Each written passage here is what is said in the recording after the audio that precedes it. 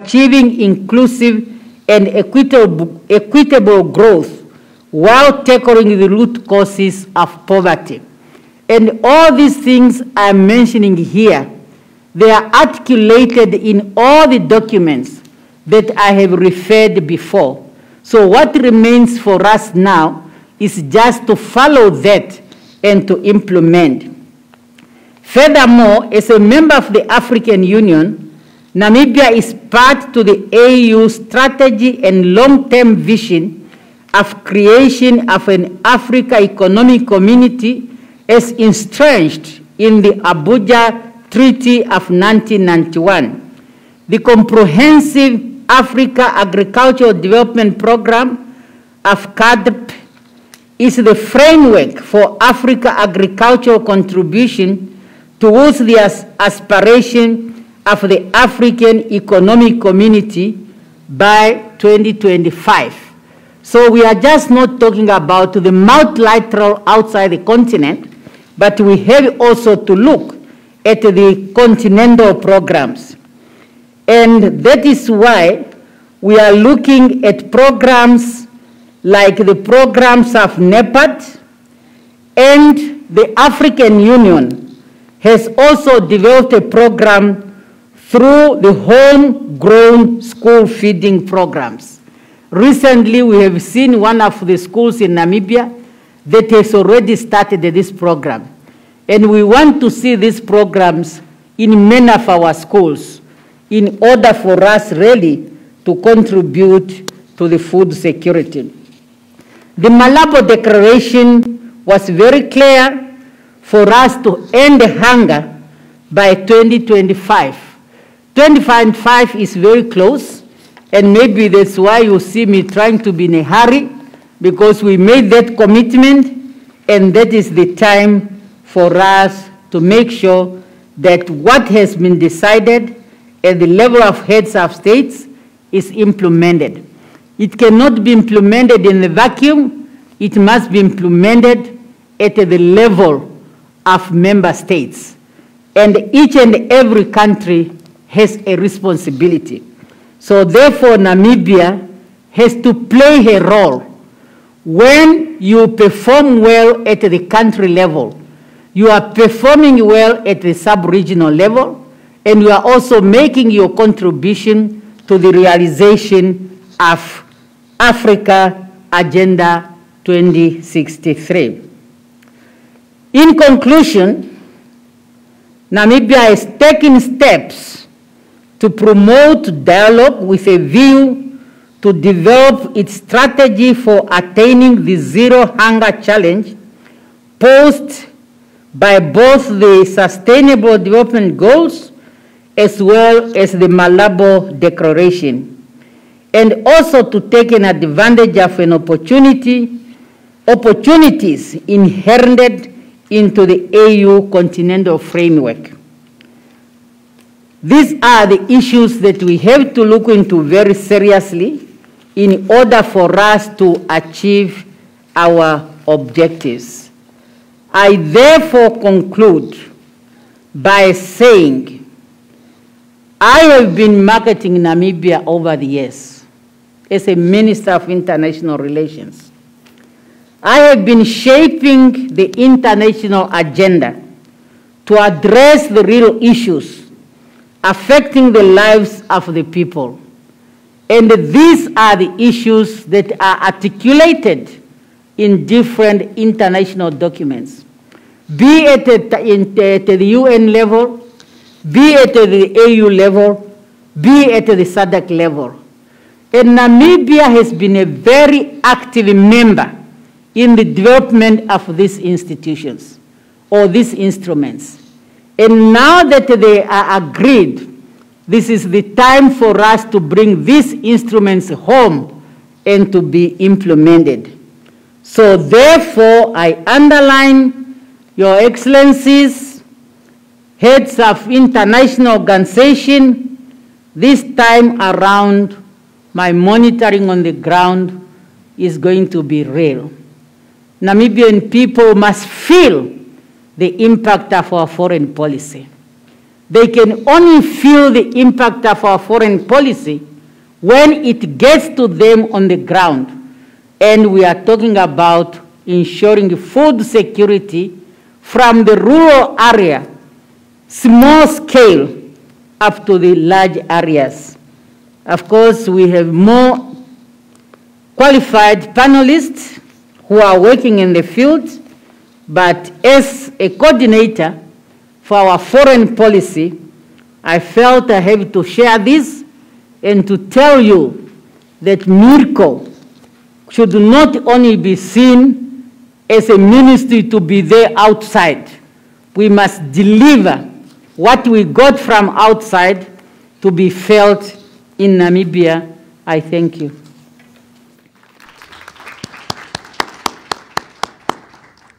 Let me thank the Honorable Deputy Prime Minister and Minister for your motivational and forward-looking, welcoming remarks. Let us give once more a hand of applause. Let me now call upon our first panelist, the Honorable Minister of Agriculture, Water and Land Reform, Honorable Master Kale Sletwine. Thank you very much. Ambassador Pendandanda, the Director of Ceremonies, Honorable Minister Netumbo Ndaitwa, the Deputy Prime Minister and the Minister of MIRCO, fellow ladies and gentlemen. I also want to recognize Jane Gurirab, the carrier of the flame and the legacy of my mentor, that is from Theo Ben Gurirab. I'm very happy to see you here. It's very appropriate that I'll be participating in the 10th lecture here, and I'm very happy for being invited from Netumbo. Thank you very much for that opportunity. Now, when we discuss food security and multilateralism, one has to realize that that is a very wide topic that has extremely complex and intertwined systems, institutions behind it. And I must apologize up front that I will not be able to tackle all of them. But I will try to touch on some of them in a broad manner, and then we can discuss how we tackle other topics and related things. So it's a very apt topic, but it's a very complicated one. And I want to start with a quote from a very well-known historian, that is Yuval Noah Harari, in his book Homo Deus, where he said, famine, plague, and war were always at the top of the list.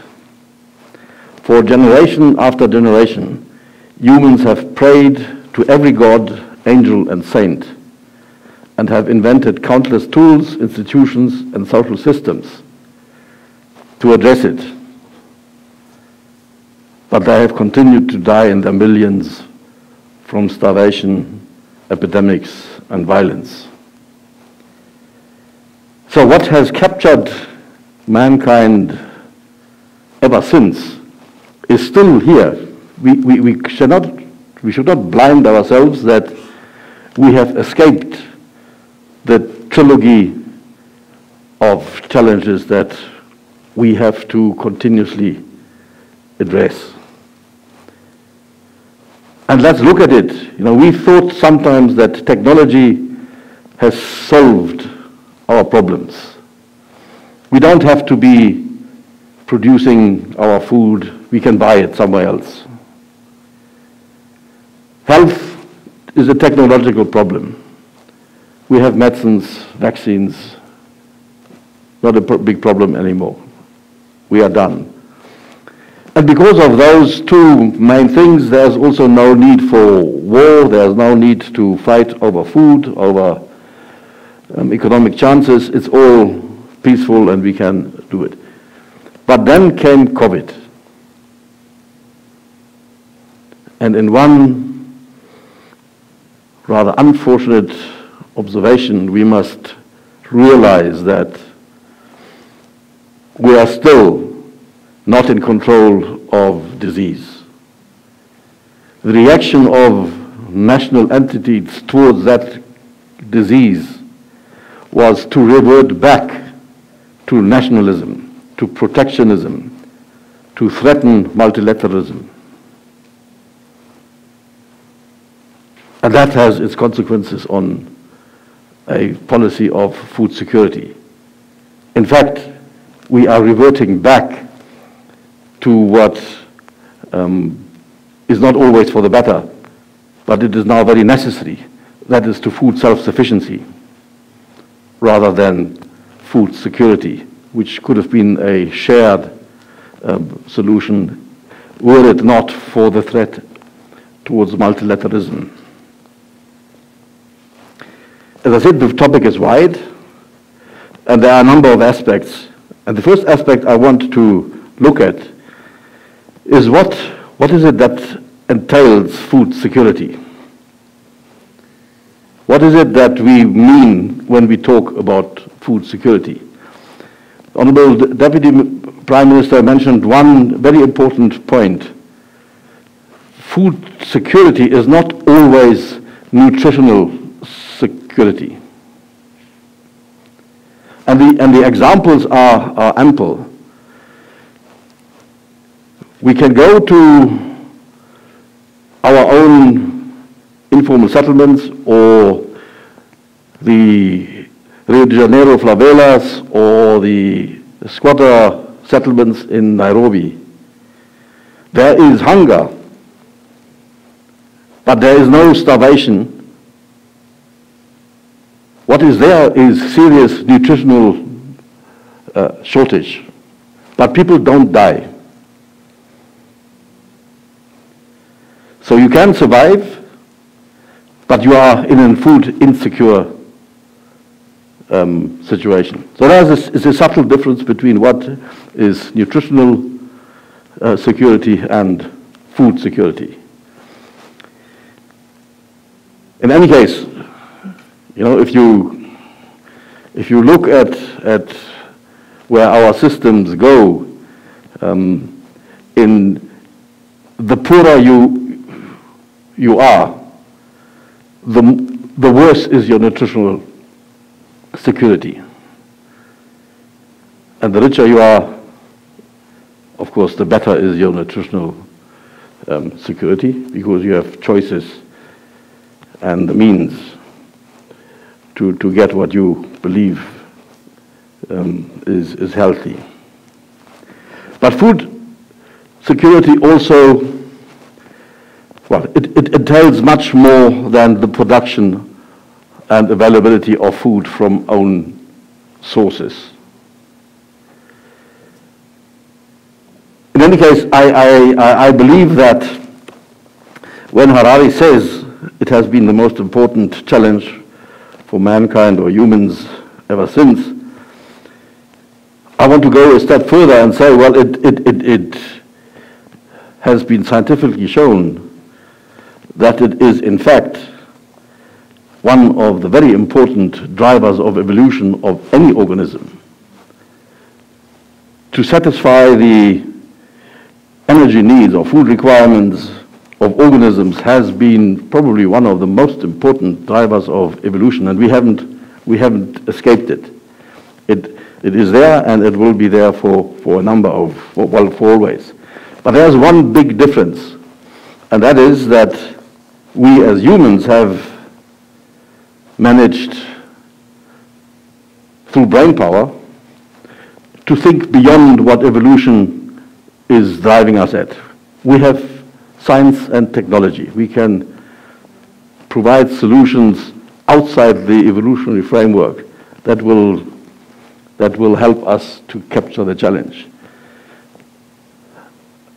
And I think multilateralism and in food security requires that the globe is not restrictive in giving access to technological and scientific solutions. We cannot sit in a small country and say, we are good enough, our brain power is big enough to solve all the solutions. It would be extremely wasteful if we ignore the brain power of the whole world, if we ignore and if we create systems that shields some countries from the brain power, the intellectual property, the technology that is available, the means to produce through technology, to produce food and create food secure systems of the world. So we must open up. It is not a question to what extent, it is, in my opinion, a necessity to open up completely so that all the solutions are available to all systems, to all institutions, to bring about food security. Science and technology is not a threat to religion, is not in competition with religion.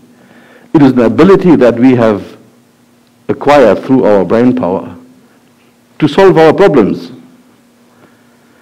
sometimes a little bit better than just praying. And I think that is an pivotal point that underwrites the necessity for multilateralism. Open up, share what we have. The second aspect, the Deputy Prime Minister, is urbanization. We in Namibia have Vision 2030. We say in 9 years, we will be an industrialized nation.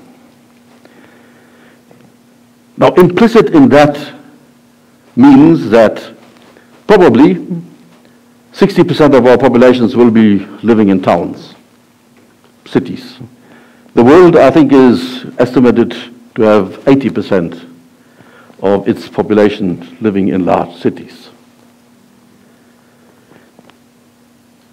That means not everyone can have a garden and produce his or her own food. It puts a challenge towards self-sufficiency of food for all. We are moving away from systems where everyone is doing everything. Urbanization has forced us into a division of labor system where very few, proportionally, in the world will produce food, and very many will be relying on the system to get food while they are involved in other production lines that make life in urban cities possible. To embrace that in Namibia, we have to move away from the very inefficient, extensive farming practices that we have, where we sit and we see our cattle move in the field and then we count them when they come back. And we eat some of them and we slaughter the surplus and create wealth. But that is a highly inefficient way which is not good enough anymore, because farmers must now embrace the responsibility to produce food at nutritional values, standards and health standards that is fit for everyone. And there is competition for space. So we have to embrace intensifying agriculture. We have to embrace diversifying agriculture. You must be ready as a farmer to do more than one farming practice on your piece of land. And you must be engaging in intensive farming. We must also engage in urban agriculture, in urban food production, the huge potential. I went to China and I saw an 8-story building which was a piggery. So these poor animals, or sometimes, I don't know whether one can talk about happy animals. They were living in an 8-story building where all the processes from breeding to slaughtering and processing were housed. That's urban agriculture. And it happened in a city, not on a farm, in town. So urban agriculture, and it includes hydroponics and a whole host of intensive farming practices that produce food. For Deputy Prime Minister, it also preempts that we look, when we talk about food security and food self-sufficiency, that we look beyond farming. We must look beyond the producing of raw materials that are edible. We must actually develop value chains that are producing food. And that is value chains that include both the input and the output side. But in a country where we are very few and very dry, which is characterized by inequality, which is characterized by consumption patterns that show that we consume what we don't produce and we produce what we don't consume, it requires that, on the one hand, we must improve our ability to engage in value chains and produce more of what we consume. But at the same time, it puts as a requirement that we open up our markets so that we have access to other markets where we sell surplus and have the ability to acquire what we don't produce ourselves, because it's too expensive, because our climatical conditions do not allow that to produce. So multilateralism, in terms of trade, in terms of finance, in terms of health, in terms of intellectual property, in terms of, well, food production itself, like the FAO, is an absolute necessity for a successful modern economy to exist and thrive. We cannot anymore sit back and say what we produce is good enough to sustain the needs of the population. We may have enough food, but it may be very expensive to produce. So our possibilities to create wealth will be diminished by the fact that we have to spend more and more energy and resources to acquire food. And measure of wealth is actually the opposite. The less you spend on food and necessity, the wealthier and the more prosperous you are. So again, multilateralism is in our case an absolute must, and that includes all these aspects that I have mentioned. There's one, of course, that we often forget, and that is the logistics component. If you are not eating what you produce on your farm, you need to transport it, you need to store it, you need to conserve it, you need to do a number of steps in the value chain that allows you to share it with those that don't produce. And the logistic effort is an enormous one.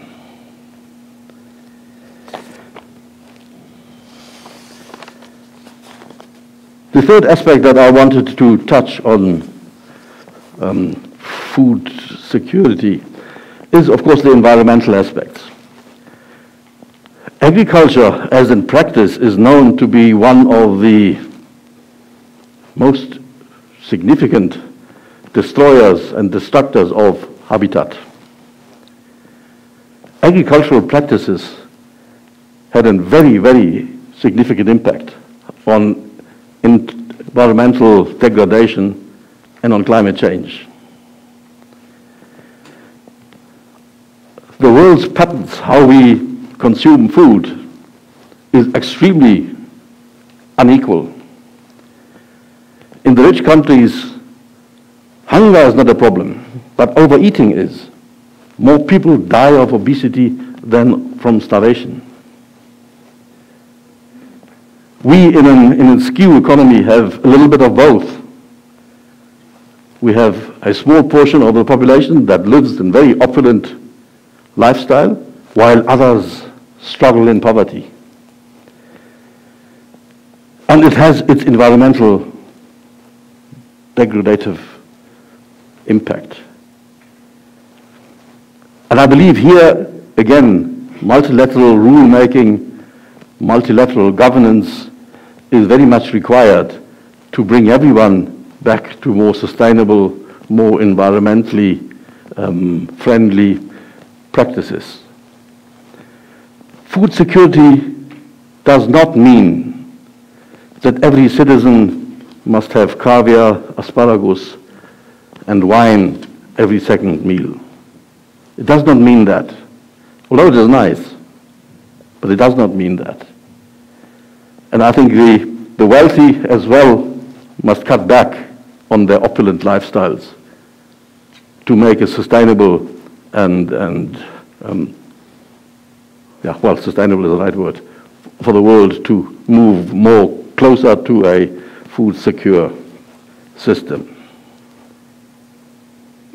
Our consumptive patterns are really overstretching the ability of the globe to produce enough food that we can in the long term say we are food secure and we will remain food secure for the future.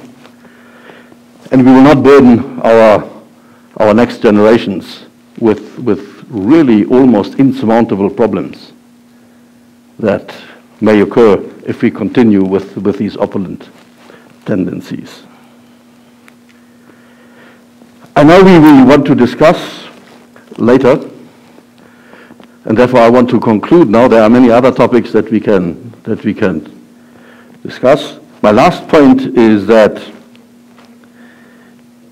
and I've touched on it in the beginning, is that we unfortunately see that this mantra of might is right is increasing in its re-emergence.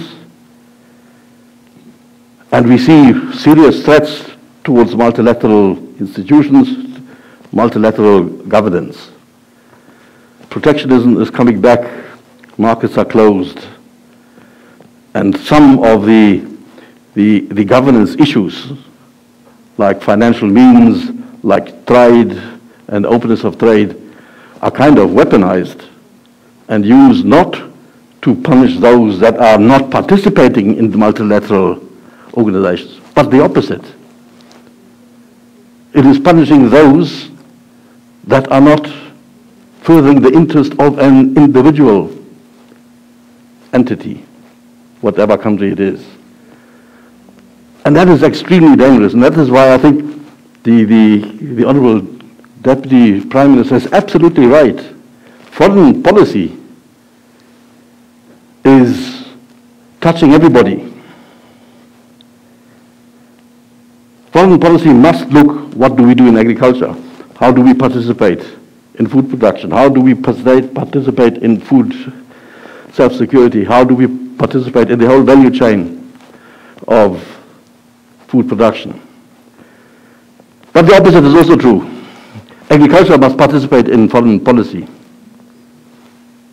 So I would like to participate in the same vein as you do in my projects. Maybe not in all embassies, but I'm happy that you take agriculture as an aspect that can and must influence foreign policy. I think it is absolutely crucial. It would be a mistake if our very substance, that is, energy requirements, are not forming an important part of foreign policy. So I'm very happy that is the drive of it. And I want to close with a quote from Theo Gurirab, which I picked up in his bibliographic notes when he became the president of the National Assembly.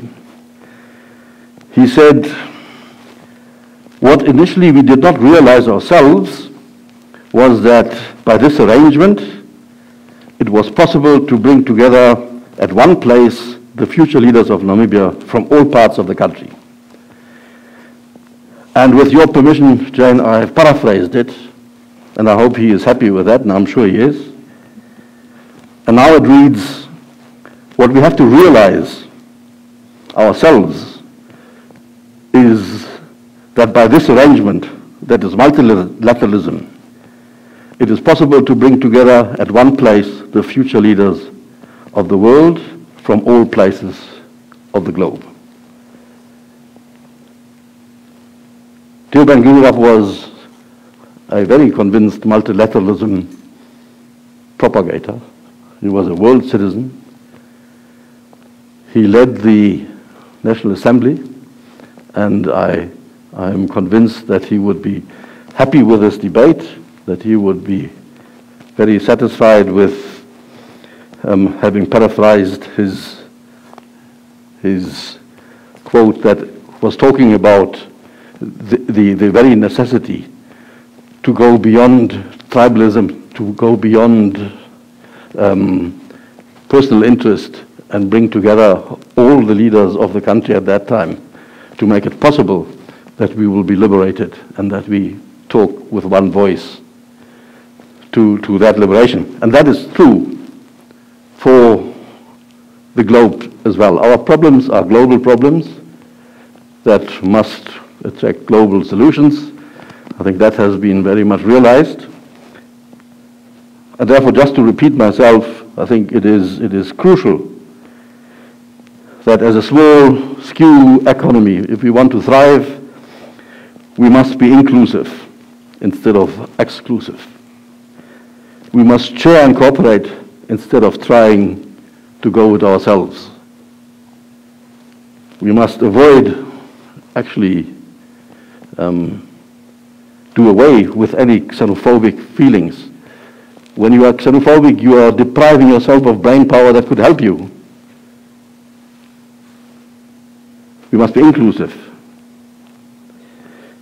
We need the global brain power. We have not enough of it ourselves. We are the people, we are the country of the brave. We have few people. All of us are good people. We are not stupid. We are actually very endowed with brain power. But we have not enough of it ourselves. There is a whole globe that can contribute to our problem and our solutions. So with that, Mr. Deputy Minister, I look forward to the questions and answers and say thank you for listening.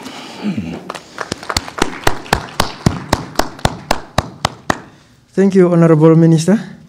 Indeed, you also said it well about Dr. Theo Gurirab. But I will make it a point not to repeat or summarize what has been presented by the panelists, because in diplomacy, you only repeat what has been said when you have an intention to distort what has been said. And so let me use this opportunity to call upon Dr. Feta, our second panelist. Dr. Feta. Thank you. And thank you again, Your Excellency. You can hear my echo. We'll take up that challenge. I think among the sister UN agencies and our partners, we'll take up that challenge of taking you to the field. Yesterday we were actually in Katutura with my colleague Farai on our way to a small farm. So we are very happy to have this kind of engagement with people from colleagues from the diplomatic circle and yourself. Stop by Katutura, see what happens there. Yesterday was very amazing to see, to be shown a place where there's this truck load of a bus that stops to pick people who go to this farm every day to engage in a farming activity. So it was exciting to see all the things we speak about here, and Kale, what you mentioned about inefficient farming, issues around intensified and diversified farming. We saw it yesterday happening as an example of all these examples. So from not just WFP, but also other UN agencies that are here and those who are not here. I can be allowed a few minutes to speak on their behalf. We are committed to ensuring that food security is tied to nutrition security also. That is an end-to-end process that looks at how the seed goes onto the ground or livestock. The research that goes behind that to make sure there is a more efficient input that goes in until the end, as Your Excellency said, the quality of the produce that goes onto the table in terms of the diet that people consume to avoid issues like obesity, while also addressing issues about food insecurity. The other area that we've seen when we try to break down the guidance, the instruments that we have both at multilateral level and the programs from the Minister of Agriculture is also using evidence to ensure that we know what is the life-changing programs and what do they bring on board, so that when you go to work with the community and you come out proud that I've changed people's lives, how do you know that? So collecting evidence of, how do you ensure there's a proper baseline to know that last year this community was able to consume a very healthy diet every day for the whole year consistently without illness, and has that improved this year? So what we are so happy also from our development partners, we got a lot of support to be included and involved in the cost of hunger study, COHA, which is a study that is undertaken to understand how expensive is the diet in Namibia and how less are we doing to afford that. So it's a study that is ongoing, and I will give a chance to my colleagues at some point who are involved, because this involves different agencies. It also involves the African Union, as well as the other organizations across the world. So collecting evidence, ensuring that we measure the vulnerability is something that we are keen to understand in order for us, Your Excellency, to show that there is improvement on the ground. So the fact that programs need to be prioritized to bring in the efficiency, to show that we move away from kind of business as usual, to showcase that, okay, there's an investment that has come in from a partner in the multilateral engagement, and that investment has value that it shows. The second thing that, again, as I have repeatedly said, and Your Excellency, when I visited your office, I said how I was impressed that when I arrived in Namibia and went around the regions in October last year, I was impressed by how the women and the youth are the ones that are really pushing provision of food into their households. When you talk to some of these women used to be the cashiers in a big supermarket. They lost their job. Youth used to be a taxi driver, and now they're involved in growing food and keeping chicken. So addressing the inequality, gender inequality, gives it even more value, seeing that the women and the youth are already showcasing that they can bring solutions to Namibia. Last week, we were again with my colleague Farai from FAO. We were in Ohangwena and Kunene, and also in Ochevirongo. And all these locations, if I can give one example, in Opuo. Opuo is undergoing very serious drought, and I think this is chronic. But there's these two women in their late 60s, 70s, in the middle of the town, using a little basin area near the seasonal river. That's the only green place in the whole of Opuo. And these are women who, I remember when we were there, Farai, if you can remember, we were trying to catch up with the speed of them walking, because we're asking them, so how big is your land? And they said, come, follow us. And we started sweating because they were moving faster than the speed of most of us even 20 years ago. So the energy that was displayed is to show that there is a powerful force in the community that can fast track the problems we are facing, even to address drought. So if we can replicate what these women are doing, they are doing diversified agriculture, they are doing intercropping, and they're in the middle of nowhere where they can get proper help. So I think addressing that, we have been having a discussion with the regional governor of Kunene to support their program, because that project can be linked to the schools which need supplementary feeding. So that's a way that you can have, apart from the South-South cooperation, community-to-community engagement and collecting value from each other. The other thing that, again, the multilateralism brings to me is, and this is again what Honorable Kale mentioned about food systems, that not everybody is producing, but everybody is part of that food that goes to the table. So back again to what Excellency mentioned about the organizing the food systems dialogue in Namibia, this will be some engagement that within the UN agencies we have started to have that engagement, to look at food security, food and nutrition security through a food systems lens, where even as an agency that deals with food and nutrition, when you're addressing issues in the field, you bring along other partners. But in this case also, the importance of private sector comes in, because there's so much value in the private sector that we can build on, because most of the time private sector wants to make money, right?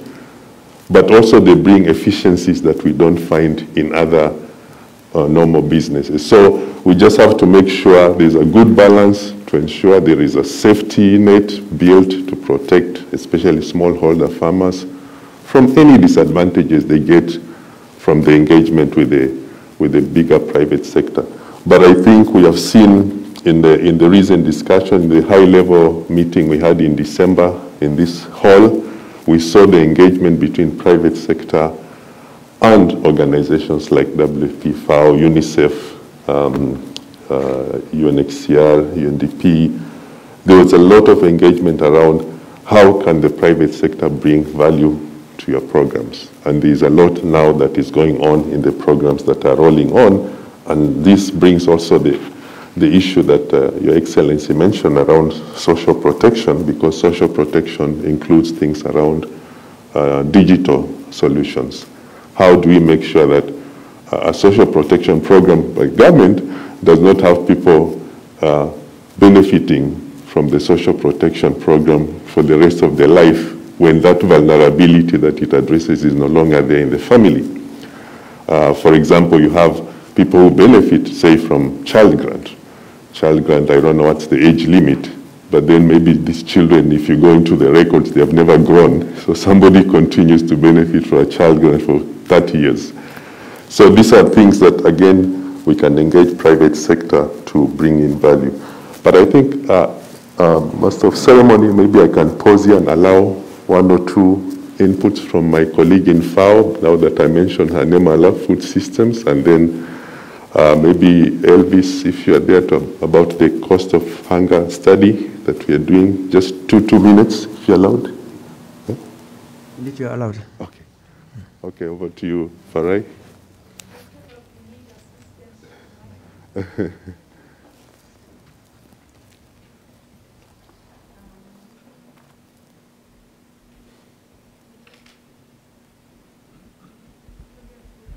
Thank you very much for the opportunity.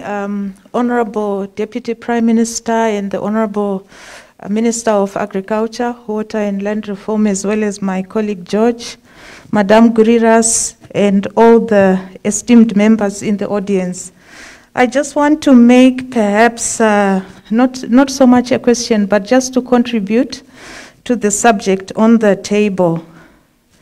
I think it's important, as we discuss the topic of multilateralism and food security, to recognize that there is a lot of interconnectedness. And there is, for example, interconnectedness in terms of the natural systems that form the basis of the agriculture systems, as well as contributing to food security.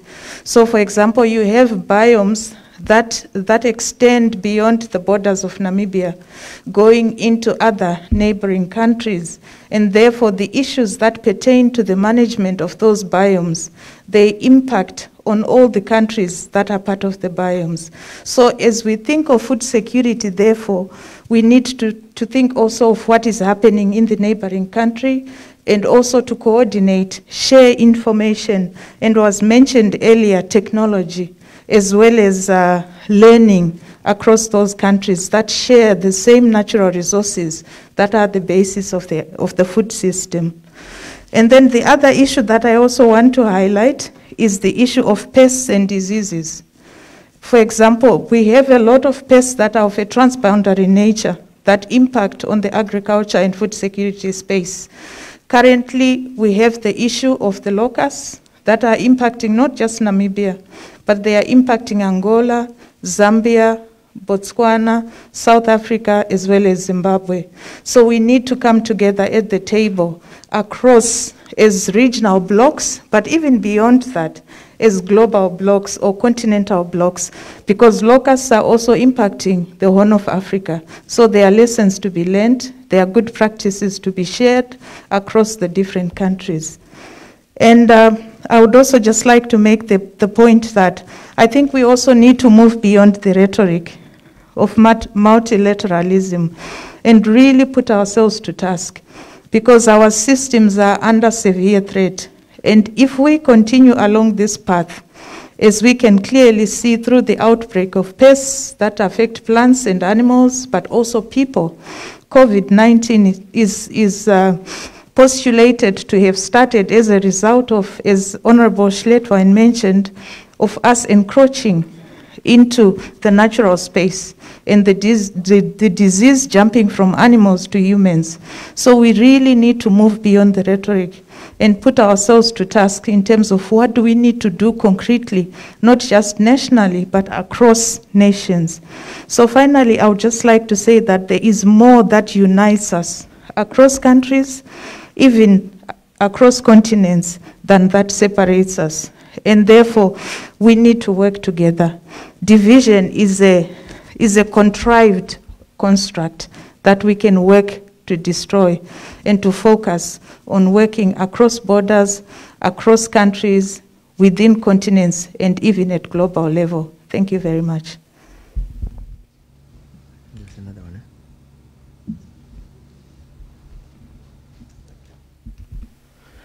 Thank you very much, Master of Ceremonies, Honorable Deputy Prime Minister, Honorable Minister of Agriculture, Your Excellencies. Just a very quick,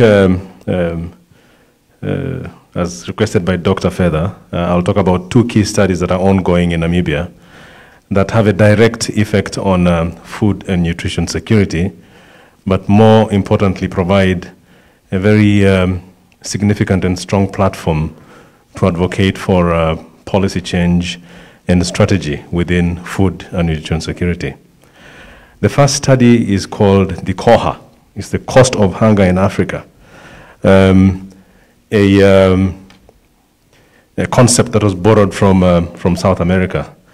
And essentially, it highlights the cost of inaction, the cost of not addressing food and nutrition security or hunger at its infancy. And the consequences of the inaction is quite not only gross but high for most African countries. The study therefore highlights what governments spend when they do not address hunger or address nutrition at its infancy. Some of the consequences of such inaction include stunting among its children. And stunting, as we all know, is an irreversible consequence for such children. And the stunting levels in many African countries, including Namibia, is quite high. The latest statistic for Namibia is 24%, which frankly is not quite acceptable.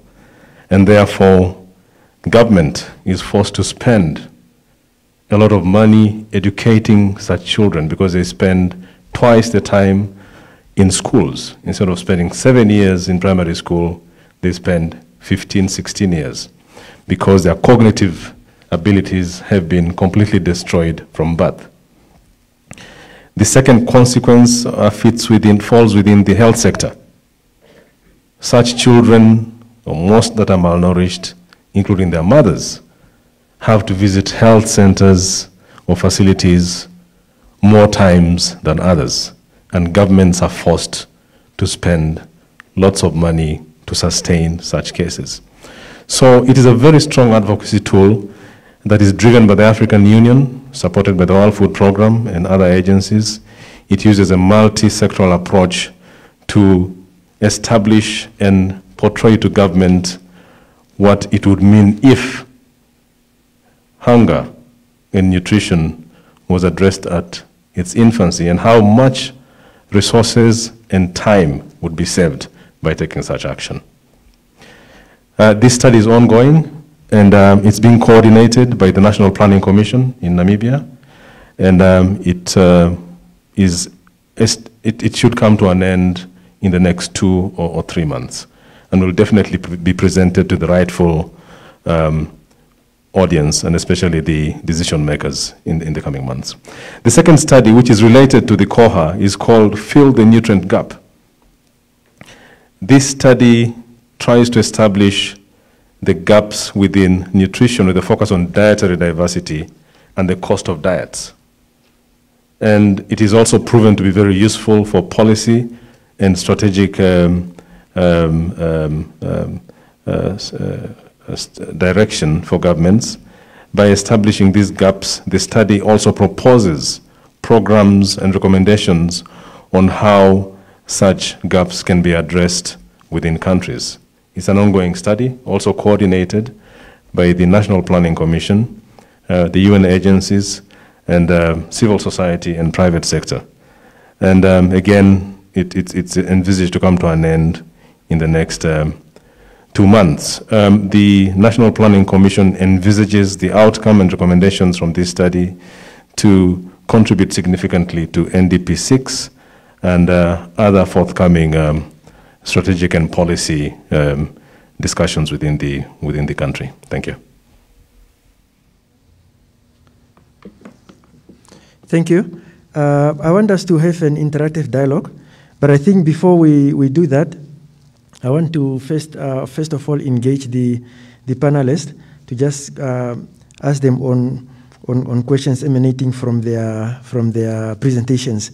But I think with this, I think Namibia is regarded as a model in promoting multilateralism, as seen in its active participation in SADC, AU, and the UN, and other international platforms.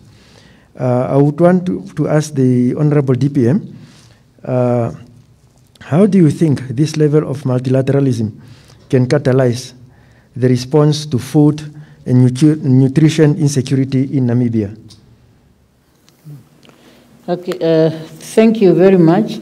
Before I answer, I want to ask Dr. Freda whether you are finished or you wanted your colleague to come in and then you conclude. Oh, okay. Okay. Thank you very much. Yes, Namibia is classified as an upper middle income. However, when you look at all international instruments that are addressing the issue of food security, and also looking at the principle of the Sustainable Development Goal, which is also based on the principle of no one should be left out. And we strongly feel that as much as that classification has given us a recognition of the progress we have made in terms of our developmental agenda, we have not really reached a level that we can be left on our own. So therefore, in implementing these instruments that are looking at ending hunger, and nobody should be left out, within the multilateralism setting and multilateralism cooperation, and also at the bilateral level, we are looking at a situation whereby specific activities have to be addressed to address the specific target of ending hunger. And we feel that for Namibia to be carried along in this program of ending hunger, and based also on the findings that are coming out from the multilateral research, two of them we have just had.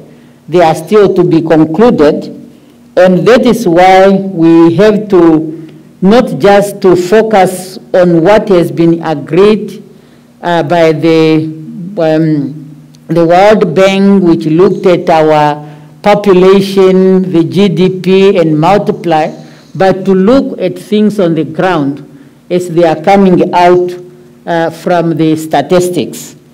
And we have also to, as Honorable Kale was talking, on how we can talk about the value chain in terms of food production.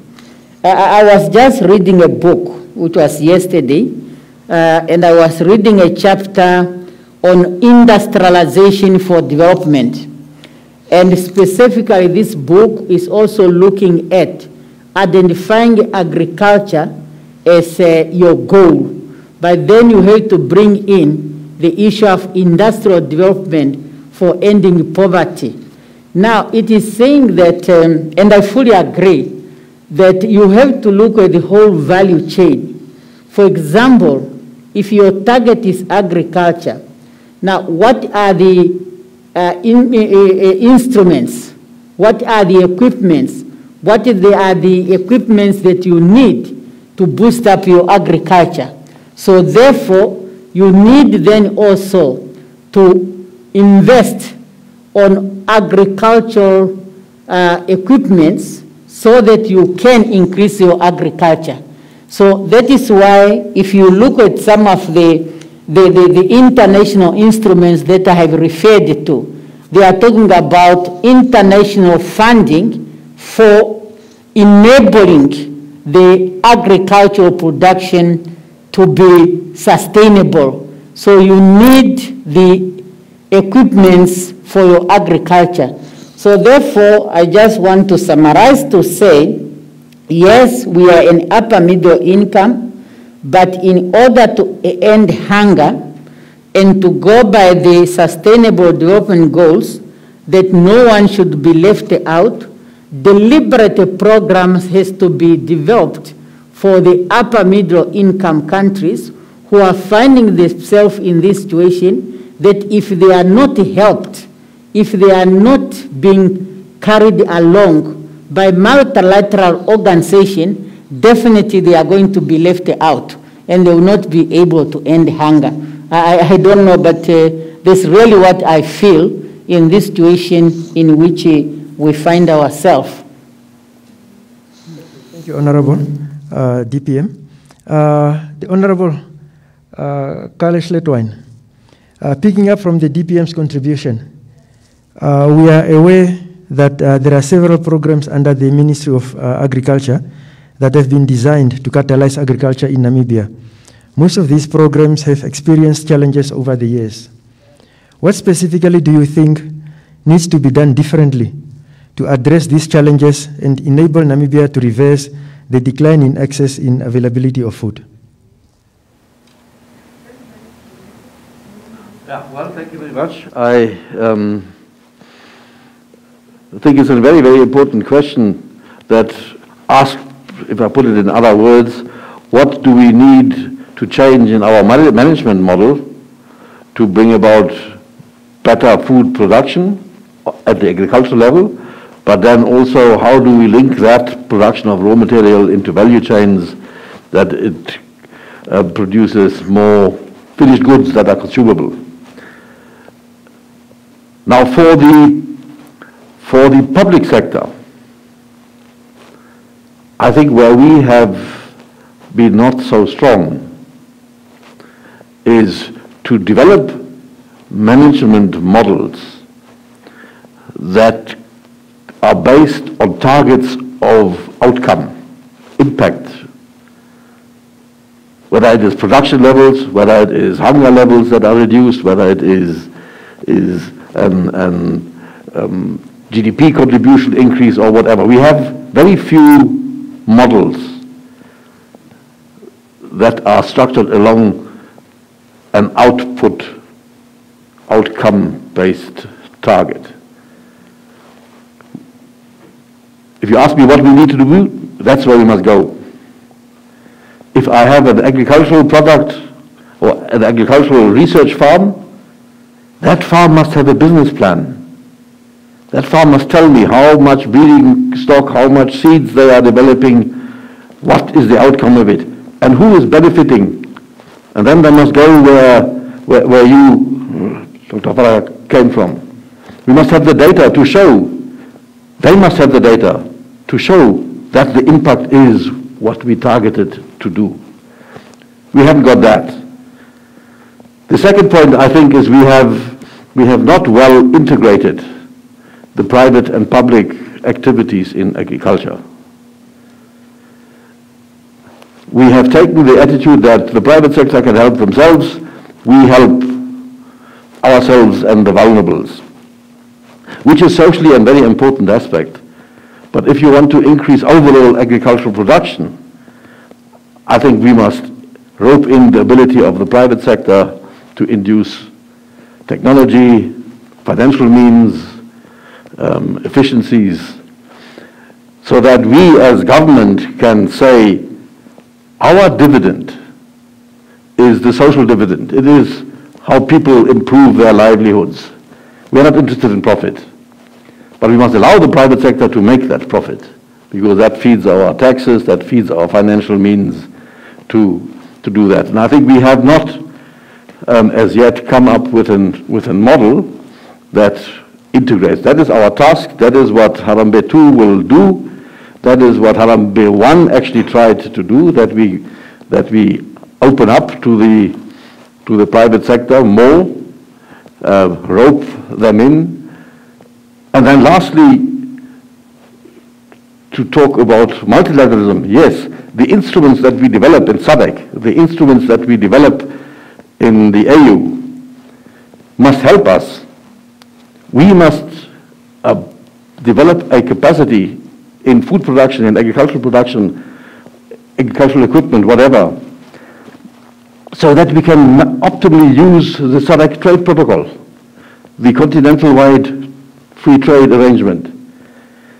If we do not produce beef, grapes, tractors, seed, vaccines, fertilizers for the African market, someone else will. And that opportunity will be lost for us. So we have to gear ourselves in the production lines, in the development of value chains, together with the private sector, that we meaningful utilize the opportunities that are being given through these trade protocols that we have, through these bilateral and multilateral instruments that we have. And lastly, I think that is a matter that is equally important. We must utilize our knowledge, our database, our needs in such a way that we have influence in the global rule-making, in global governance issues, so that we can say as a collective or as an individual, our needs in availability of intellectual property is this. the rules must allow it or must prevent it if it is not possible. We have intellectual property, but it is poorly recorded, it is not registered. We are deprived from using it when it is taken by someone else and registered. So we must utilize our membership, our existence in multilateral bodies to participate actively in rulemaking and in governance issues. Only then can multilateral provisions be helpful for us. We should be part and parcel of the rulemaking, and then we should be part and parcel of the compliance to those rules. But they should not be selectively used or disregarded. So those three elements are the ones that I would propose. Thank you, Honorable Minister. Talking about global governance, that leads me to Dr. Fetha's question. Dr. Fetha, in this conversation, the WFP is a food systems actor. How dependent is your organization in decision-making of other actors in the system to play your role to address food nutrition insecurity? Thank you, Ambassador. Yeah, I think I'll borrow from Excellency's initial presentation about the work that is going on with the multilateral engagement with the African Union, NEPAD, and we are riding on that also to do the studies that we are doing. And then what Honorable Kale said also is around what is it that needs to be done to improve the existing programs. So for WFP, it tags onto these two and broader arrangements to take it down to the ground, to also engage in kind of futuristic partnerships, because we engage in partnerships that provide value to WFP based on what the government vision is and what the global SDG components are. So what is the example of futuristic partnerships? So if the World Food Programme is going to work with the rest of the UN to do programs that address nutrition outcomes, do we want to engage with a partner who does not believe in climate adaptation? The answer is no. So we have to also start being selective in the kind of partnerships we are going to engage with. So the issue of targeted partnerships is going to be a very key thing for us in order to be able to make the decisions that we need to make along with our partners. The other area is the support to smallholder agriculture. There's a lot of market access issues, which again we are being involved in, as we have recently received contributions from Brazil, from the European Union, from the US and other partners, and Japan. Most of these contributions are not only addressing food and nutrition security, but also addressing how to stimulate local economy through these investments. For every dollar that goes into the community, there should be about $1.5 coming out. I'll give you an example. If, say, you are going to do a voucher program in Kunene in the next few months, we are going to be engaging retailers, local retailers, to be the ones dispensing the vouchers to those who are coming to redeem their vouchers. That means these retailers' capacity to sell more will be increased. So how do we do those programs gradually to stimulate the local economy? Because the retailer sells more, that means the local farmer will also produce more for this retailer. So these are the practical things that we are trying to roll down. But again, back to your question, how do we make those decisions? Again, there has to be a study. We have to study the market to ensure that, we are not forcing retailers to sell ice cream and they don't have a fridge, for example. So we have to engage retailers in selling produce that they can be capable of selling. We have to engage the regional governor, the agriculture officers at the region, the health colleagues, to make sure that the nutrition values of these foods are maintained. So we have a lot of networking to do. The other area that I think I have put a note somewhere here is around, again borrowing from Honorable Kale, is around value chain. Traditionally, we were most focused on production and consumption. But now with the localized way of improving production, diversifying, intensifying, I can continue to borrow those words, how do we start to engage the local health centers that have been giving ready-to-use supplementary feeding, some of which was donated by Brazil last year.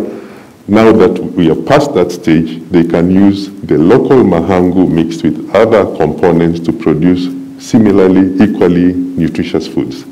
So we are also gradually encouraging that kind of enterprise among women, and the decisions also around that are being made with, of course, the health experts to ensure that food is safe, and also we are focusing on the women entrepreneurs. So a lot of decisions that need to include a wide section of partners that will be involved. And finally,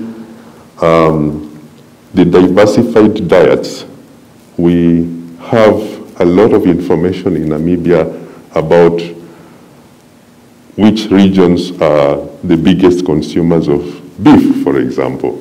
I remember an example when I was again touring Namibia, and at one point I almost stopped eating meat because I had eaten too much meat. But I ended up in Gobabi's, and the restaurant owner told me, "You're making a big mistake because this is the worst place to stop eating meat because you have the best meat." So again, how do we start engaging people like me to diversify our diet, to start going into crop, not just consumption, but also growing crops. Now, we have seen, again, as Her Excellency said, COVID has taught us a lesson.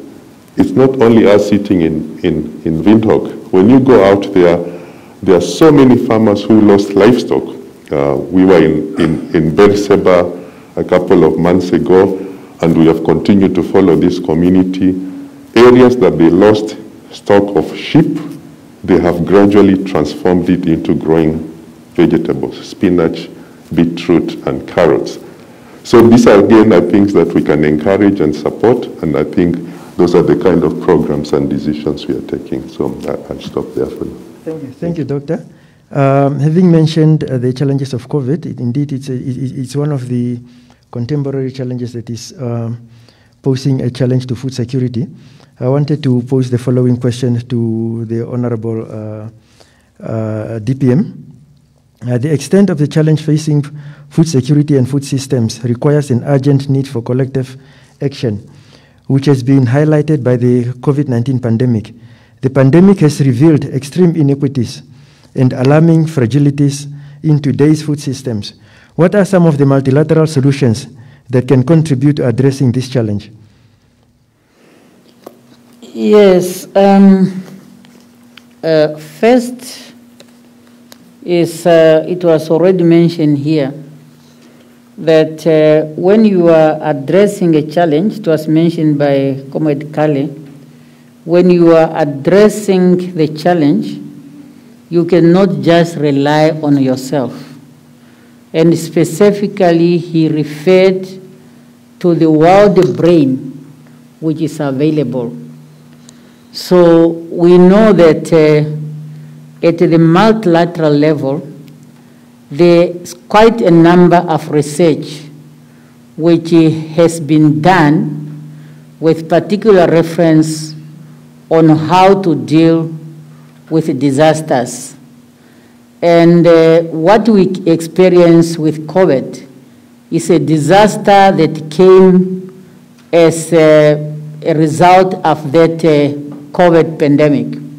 So what is really needed is a closer, open collaboration within multilateral bodies as well as at the bilateral level, whereby countries and organizations can exchange experience, whereby good lessons can be exchanged, thus enabling individual member states to see how best they can bring that to their own situation. Yes, multilateral is what is going to help us to have all this knowledge. But from the COVID experience, and not knowing when, in what form, or what form the next disaster will take, is quite necessary for local empowerment to be developed. Why I'm saying this? When COVID-19 was announced, the immediate natural reaction, every country closed their borders. Now, which means every country was left on its own. For those days, either they are 2 days, 5 days, there was completely locked down of the whole world. So that's why this is the time for each country to see how do I survive for 5 days if the whole world is closed to me. And these multilateral instruments that are put on, they are now meant to assist the member states to prepare for that. So that's how really it can be used. When you are still able to link up with one another, see where you need. Is it technical assistance? Is it financial assistance? So that when that time comes, then at least the world population, wherever they will find themselves, they will be saved. In any case, you don't know where your nationals will be found when the whole world will be closed.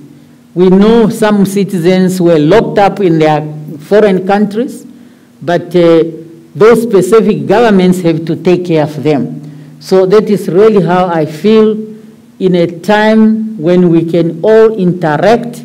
We need to do serious cross-fertilization of ideas.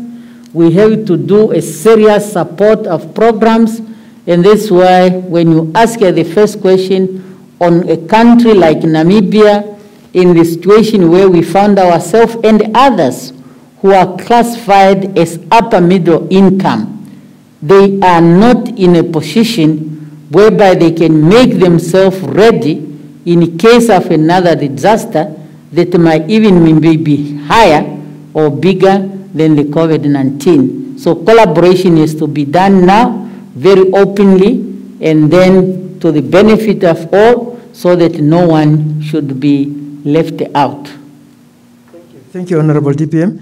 I think our time, we have about 12 minutes left. I would want to have an interaction dialogue as I indicated at the beginning. I want to open the discussion for the floor if the audience have questions or comments to make. I see a hand behind you.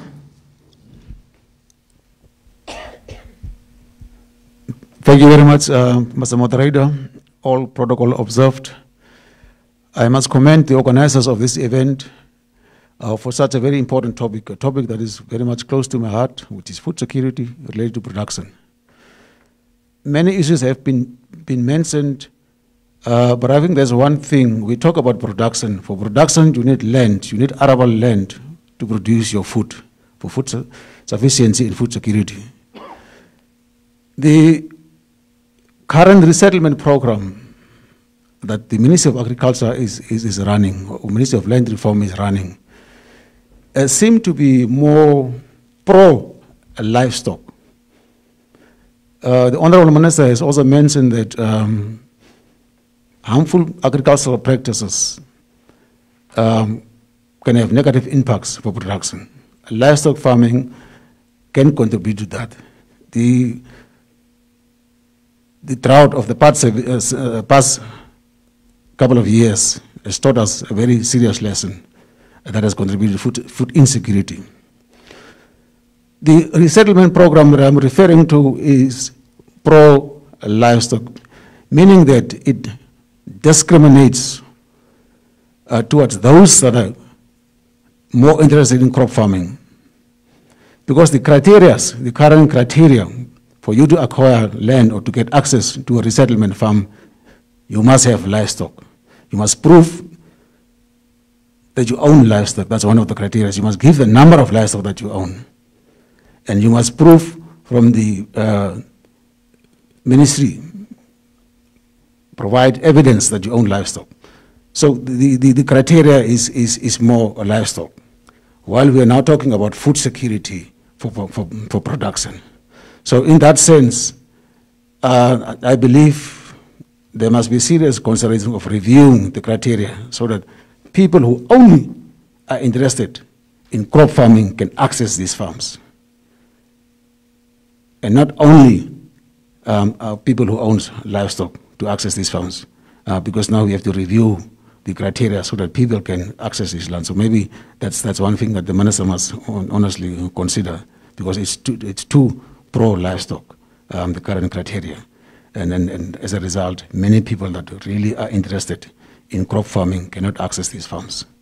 The other issue with regards to access to land, obviously, as it has been mentioned, there is urbanization taking place. The farm that we visited yesterday is close to Windhoek, just 5 kilometers outside Havana, outside Karatura. Already one could see that there is expansion. There was infrastructure development currently taking place, meaning that within 2 years' time, the population of Karatura might reach that farm. And that means that there is encroachment taking place because of urbanization on arable agricultural land. Towns like Oshakati, Ongwediva, and so on, we've seen that many surrounding crop farmers' lands has already been encroached. So it means that it takes up land that is needed for production. People were busy planting mahango and so on. Now the towns and cities are expanding, and it takes up cropland. As a result, those very households are now food insecure. So maybe that's one thing that we need to take note of in the context of production and food security, the expansion of towns and cities that are taking up arable land. Also, that contributes to human-wildlife conflict in the sense that is now land is taken up, and it becomes closer to why wildlife is free roaming, and as a result, there is wildlife conflict. So these are all issues that deals with food insecurity, because now the elephants are coming closer to the crop fields and destroy people's mahango fields. So that's why I'm saying urbanization also contributes to food insecurity in the sense that we're taking up arable agricultural land. So these are issues that we need to maybe consider. My name is Olaf Munjano. I'm associated with the World Food Program. Thank you very much. Thank you, thank you. I saw another hand behind here. Okay. You can give it in front here. Thank you so much, Director of Ceremonies. I am the Indian High Commissioner here. Honorable Deputy Prime Minister, Honorable Agriculture Minister, Honorable Deputy Minister for Mirko, Madam Gurirab, Mr. Feda, senior officials. All protocol observed. Let me first of all thank Mirko for organizing this discussion on a topical of vital importance. We have all spent past 1 year fighting COVID, and we have seen that the first and foremost impact of the economic challenges posed by COVID-19 has been the difficulties people face in accessing food. So it's a question of equally vital importance.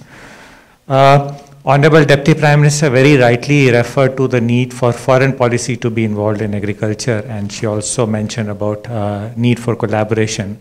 Honorable Agriculture Minister talked about need to bring the global brains together, and I think these are the cornerstones of multilateralism. So let me very briefly just mention on two positive notes coming on the multilateral front. One is this very new and novel initiative for which our delegations and our governments work together in New York to declare 2023 as the year of millets.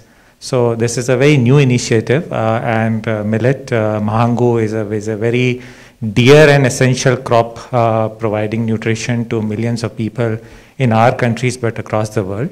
So we hope that in next 2 years we will have some very meaningful projects and activities to undertake to give millets their rightful place in our food chain. The second welcome positive note is, of course, the new African leadership taking over in WTO, with Madame Ngozi from Nigeria taking over as the new WTO DG. Now, if I may submit humbly that the WTO agreement on agriculture is one which perhaps has suffered from some democratic deficit and also some commercial real politicking. And I think there have been a very sort of fine balancing need to balance the questions of market access and subsidies, particularly domestic subsidies on one hand, and on the other hand, ensuring food and nutritional security and farmers' welfare on the other hand. And I think that challenge has been particularly acute for developing countries like ours, where these are essentially livelihood issues for a very large number of farmers. I mean, back home we have a very lively debate on that. So we really are very hopeful, and we are very happy and very confident that the African leadership at WTO will give new directions to these burning issues. And lastly, to conclude, Honorable Deputy Prime Minister, we heard very clearly your directions on the need for on-the-ground implementation and supervision. Just to mention very briefly that among others, we are also working under the guidance of the esteemed Agriculture Ministry with local communities to have large-scale cultivation of jojoba crop, which is a very well-suited crop for arid areas. And this is being done in the Erongo region. So we have to have very valuable on-the-ground guidance of the two ministers for that project. Thank you so much once again for this lovely discussion. Thank you, Excellency. You brought in a very important aspect of that of the WTO, because I think agricultural subsidies is one of the topics under discussion at the WTO, and it's a very sensitive area indeed. I think I can allow two more speakers. There's another speaker there to just be brief. Just at the end of the line there.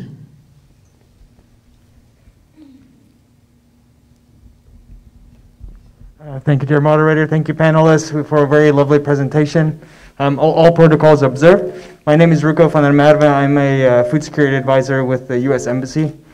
I think I'd like to just start by saying that as the largest global donor to the World Food Program, I can confidently say that the U.S. is committed to eradicating food insecurity, ending hunger, and the keyest part of that we believe to be multilateralism.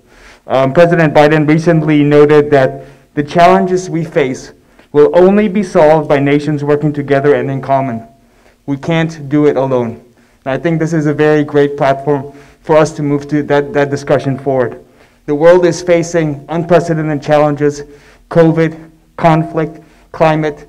It's real big challenges that we're facing at a global level, and multilateralism is a key to help overcome some of those challenges. I really appreciated the points around kind of the role of agricultural production in achieving food security. I guess my comment or my question is more in regards to what about the other dimensions, such as economic development, improving off-farm livelihoods or non-farm livelihoods, because those as well play a key role in generating income for households, which can also then help them access food and achieve food security. Thank you. Thank you very much. Before I give the next, for the next question, I just got a comment here. They came in from social media. This is from David Kulunga.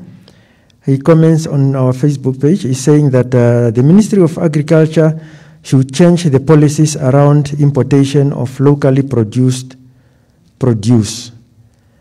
And all agricultural investors should be clearly identified. The other comment on Twitter is Oliver Muriro. He's saying multilateralism in agricultural sector is facilitated and accelerated with #integration and more effort in working together. #multilateralism is the way forward in security, #food security, through increasing investment in the agricultural sector. Let me give another, okay, behind there. Thank you very much for the opportunity. I'll send on the protocol already established. A lot of things have been mentioned. However, water has not been mentioned because for food security, we need water. Crops need water, livestock need water. Fresh water currently is becoming a rare commodity on Earth. And on our continent, we already see a few tensions in North Africa between Egypt and Ethiopia regarding the Great Renaissance Dam. So what can be done to avoid such conflicts which may arise from water conflicts to ascertain that we are using the water for the food production? Secondly, I would like to thank Honorable Carl Schlatwein for mentioning the Africa Free Trade Agreement. I would like to know what does it mean to Namibian farmers, and what programs has the government put in place to ready the farmers to ensure that we benefit from such a great initiative? Thank you. Thank you. I have one in the middle here. Thank you, moderator. All protocol observed. My question is to Dr. Feder. Where do we go from here? How does the World Food Programme and its stakeholders utilize the multilateral environment created to fast-track the journey towards zero hunger in Namibia? Thank you. Thank you. I think what we are going to do now, because of time, we are going to give each panelist, of course, the closing remarks and also in response to the questions that have been posed and the comments that have been made on social media. Can we perhaps start with Dr. Feder? Oh, okay. No, thank you, and thank you, colleagues, and thank you, Beta, for the question. I think because of time, I'll just quickly go through. Number one is like I said, futuristic partnerships is a solution that also includes partnerships in water provision. So the question around water will need to bring in a lot of innovation, and then also experts in the water section, which I think we are not many of us in the water section here, but we need to bring in those people on board. Where do we go from here also includes, for example, when some of us work with the smallholder farmers, we will need also to categorize these smallholder farmers. Do we invest in smallholder farmers that are on the threshold of falling below a livelihood level? Or do we invest in smallholder farmers who are able to become productive quickly? So we need to make these decisions, and these are things that will also be helped by the studies that are ongoing. And then as we go out, we are happy to learn from the 2023 year of millet. So this is an encouraging thing of investing in new kind of emerging nutritious crops. Yesterday I met a very amazing enterprising lady from Maheke called Ms. Onomengi, and she's trying to make fortified food from mahangu. And some of it is very tasty. I tasted some of it, has got some cinnamon inside mahangu and some honey. So I will encourage you to make this connection. So again, as my colleague from IFAO said, we need to move from rhetoric to action. So when we see enterprising people like Ms. Onamengi, how do we quickly promote that without all these bureaucracies that usually stop us from supporting such enterprising people? Again, articulating clear results and evidence, again, as Honorable Kale said, to bring efficiency into some of the programs that are under the Ministry of Agriculture. How do we ensure that subsistence livelihoods are lifted, but also climate adaptation is encouraged, as well as looking at productivity, not just in terms of production, but also into the value chain side of things. The South-South cooperation is another area that we need to encourage, and I think we already have success models in Rwanda, in my small villages in Kenya.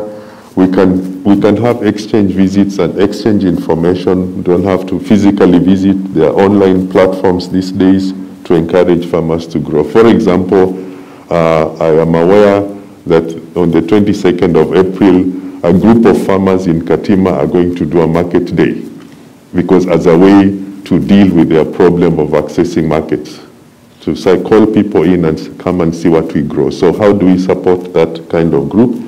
And they're actually in a network of other countries, similar activities going on. So it's nice to see South-South cooperation is not just between us here, but also those groups sitting in Katima, working with groups are sitting in Zambia and Zimbabwe. So how do we also encourage that growth of those groups?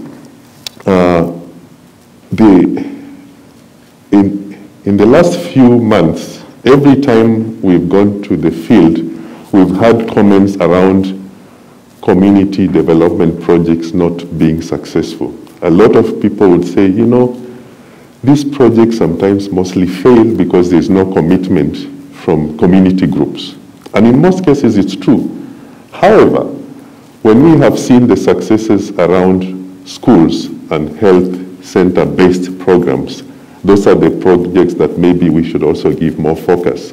And so the homegrown school feeding, and thanks Excellency for mentioning that, is a way to make local production, local trading, increase local retailer engagement, and as somebody, as Ruko mentioned also, on-farm and off-farm, employment for the youth. So these are things that we can actually hinge on a homegrown school feeding program. And lastly, also is to scale up support to women and youth, so that whatever programs are usually placed to encourage the community, we subsidize or we give incentives to women and youth to participate in these programs. We've seen during COVID, this is a group that actually brings a lot of value in facilitating better solutions for the country. So that's all I can say for now. Thank you, Doctor. May I please give the floor to Honorable Kalesh Letwan, Minister of Agriculture. Okay, thank you very much. I tried to go through these 7 questions very quickly. All of them were very interesting and raising important points. The first one, from the colleague from the World Food Programme, drought creating food insecurity. Well, I want to make the statement that our agricultural systems offer very, very little resilience to drought. They are in silos. And that is also reflecting in your statement of the criteria for resettlement. We still have an agricultural system that is, in my mind, pretty outdated, which says if you are a livestock farmer, you are a livestock farmer. If you are a crop producer, you are a crop producer. And you are treated differently to others. Now have a look at the last drought. We lost half of our cattle herd. 1 year. Or 3 years drought, say. Lost half of our national herd. That is too much. You cannot say it's a good system when the risk of drought, which are frequently occurring, has such a drastic impact on that sector. So we must build more resilience into the agricultural system. And what we believe we should do, and I think it was mentioned here by you, Doctor, we have to diversify.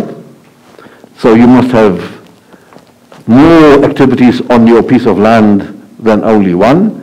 But then you must also horizontally integrate. Because if you have fodder production on your farm where you breed cows, you can mitigate against drought. That's a very simplistic way of saying it. But we have green schemes. And because of the silo approach, we say you are only producing maize and wheat, no lucerne, no food production, no annual food production. So if we integrate better, we will improve our resilience and with that mitigate against drought. So, and then ultimately against food insecurity in the agricultural system. So I think you touched on a very important point.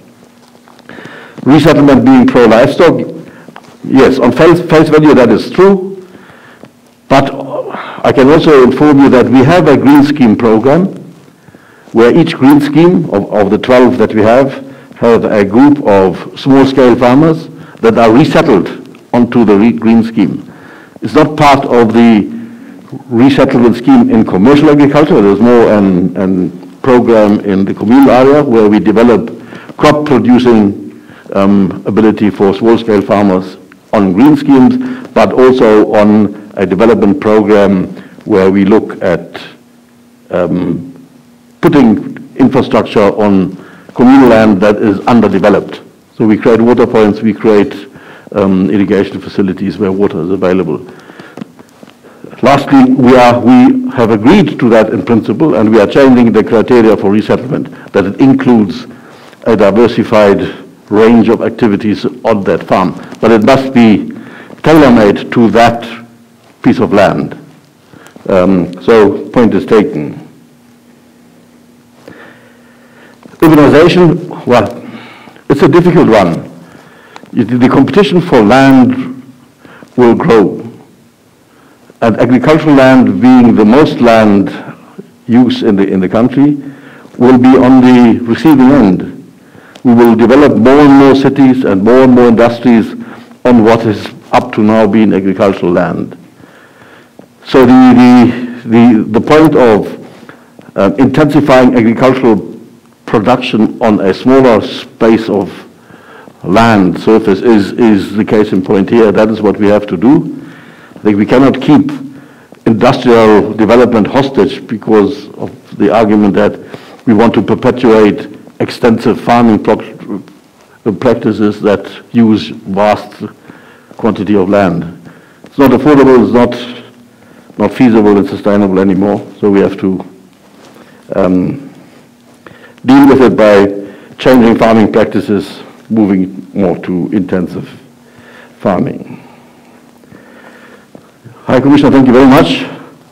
We have been consuming your millet. We have tried to grow it, not successful, because of the genetic qualities or abilities of your millet. It has a bit bigger corn, but it doesn't do well in our environment. So I'm very happy to hear that we are cooperating in that area to improve the yields of mahango or millet in our circumstances. That's a very important thing because millet forms a very, very important component of the staples in Namibia. It is part of the regulated corn. So yes, improvement in yields is crucial. That's one of the drawbacks of mahango.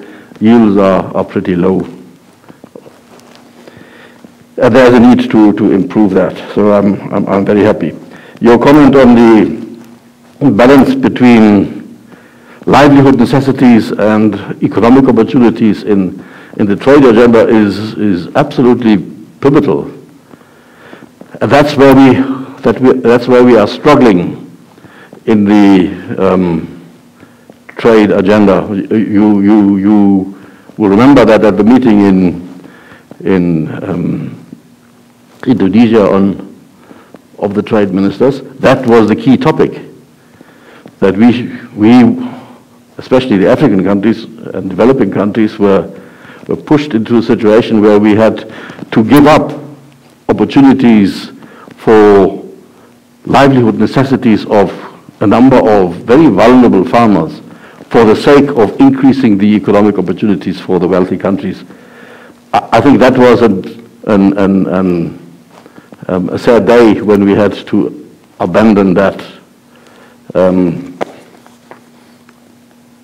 that need, or we didn't abandon. We were overruled, or the interests were.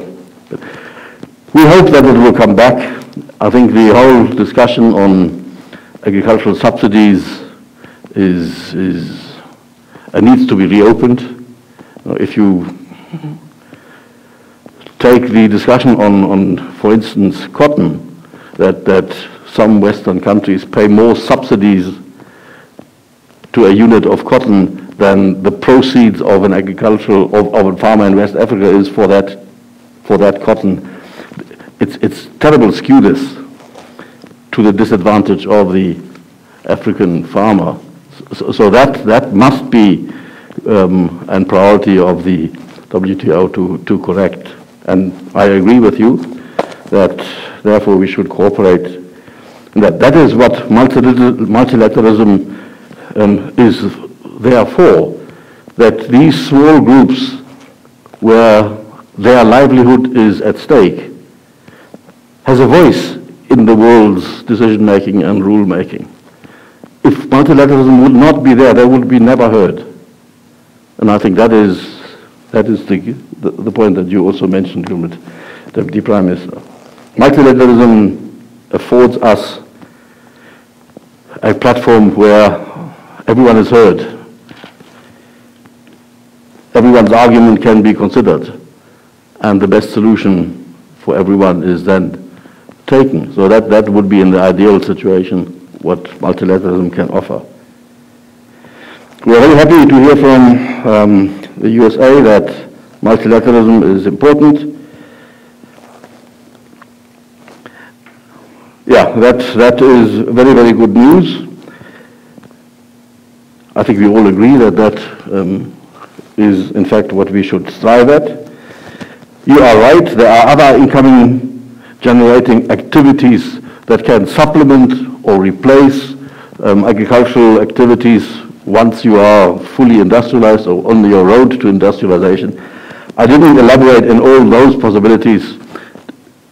Very broad topic, but in principle, yes, of course, it is agreed that is an ultimate consequence of the division of labor, so that your livelihoods can be generated from many activities.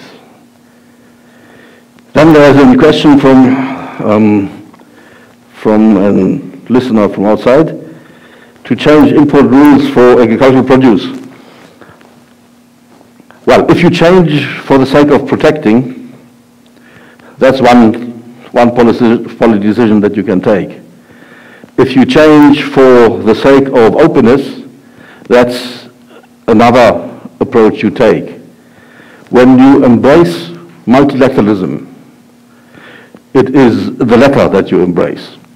You open up.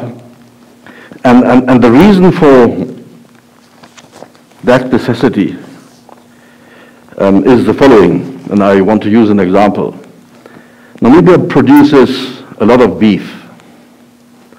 We can only consume 30% of it. We are too few to eat all the cows that we produce, if I put it bluntly. So 70% of that production must be exported. Now, if you don't have access to the export market, you are in big trouble. You can't utilize that production, it goes to waste. And with the proceeds of that production, you can import some necessities that you have. For instance, things that you don't produce.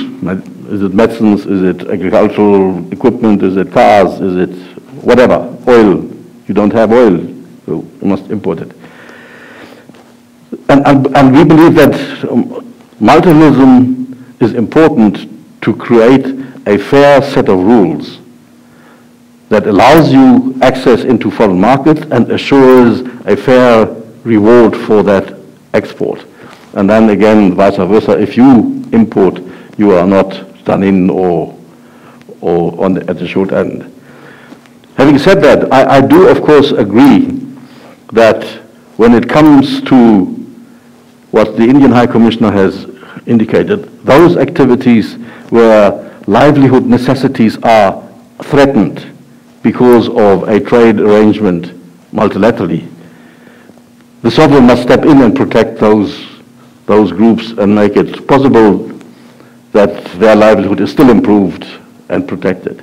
So there are national interests that are, of course, very important. And in Namibia we are doing it. We have a regulation, some cereals that we believe are basic cereals are under a regulated scheme, prices regulated, import and exports are regulated, so that we assure that those cereals that we consider staples are utilized in the country and that we do not lose the productive capacity that we have. So it's a trade-off that we have to go in, but it's an important question. I also agree with the statement that multilateralism is supporting investment. We have identified agriculture as a priority, and it then goes without saying that investments in agriculture are considered to be an priority. And it's coming back to the comment that we should go beyond rhetoric. Yes, if we have identified agriculture as a priority, invest in it. It will be favored if someone invests in agriculture than in other activities because of its status as a priority.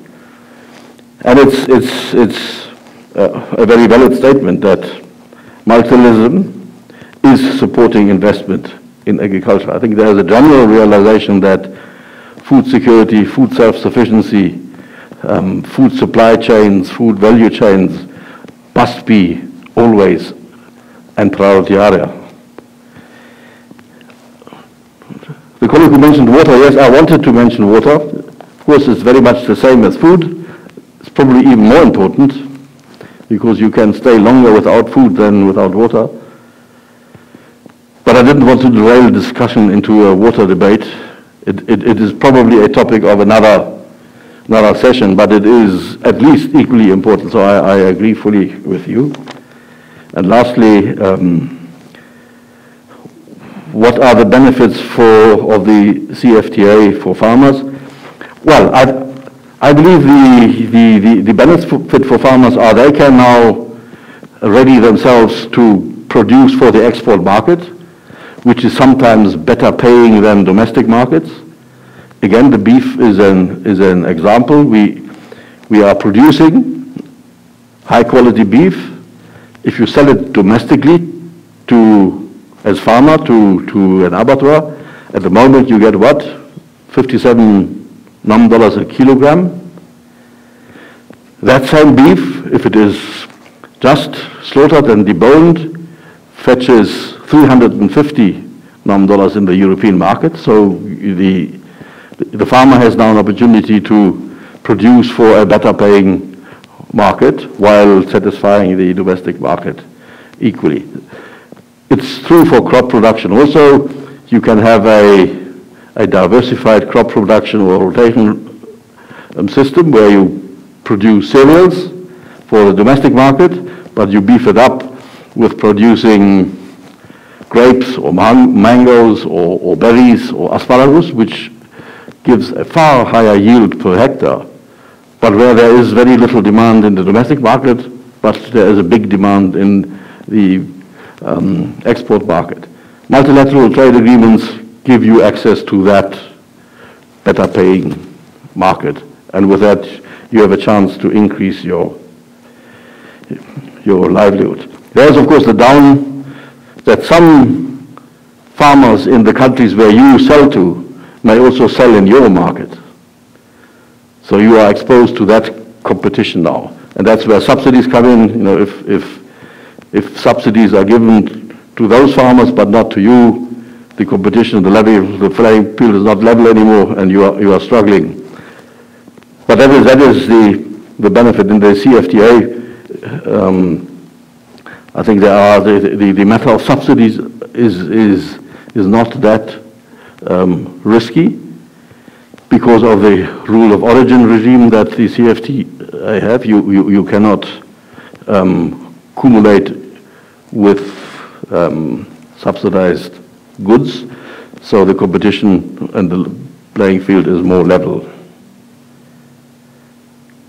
Yes, I think that was the question, and thank you. Let me give the floor to the Honorable DPM for her closing remarks before we come to the vote of thanks. Thank you very much. This is really going to be a closing remark because the other panelists have touched on the issues that were raised on the floor. And I fully agree with what they have contributed or respond to those issues. And our program is having a program on the vote of thanks.